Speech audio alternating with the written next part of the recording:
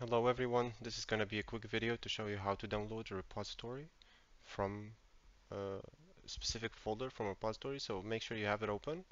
In this case I'm showing the repository, the fork that I have of the Unreal Engine. Make sure you're logged in, click on the point in your keyboard.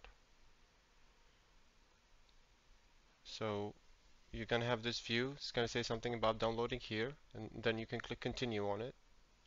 Uh, you're going to find, you want to locate your plugin, so you only need Mover from uh, plugins, experimental, and then mover.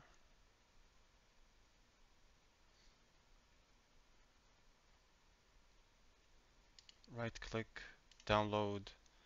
Um, I already did this as a test to make sure, but you can make a new folder, uh, test2, click OK, save it, view file, save changes, and it will, you see it's downloading here.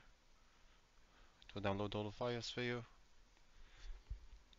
And once that is done, you can move this from where you downloaded it to your plugin, to your project plugins folder.